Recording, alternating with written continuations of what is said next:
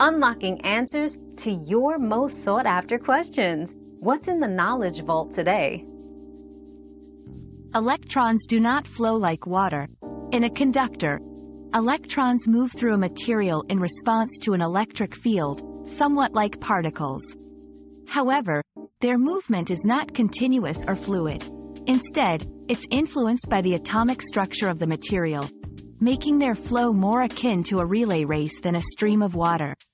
This movement is a key principle behind electricity and its applications in technology. Our quest for knowledge never ends. Thanks for being part of today's discovery.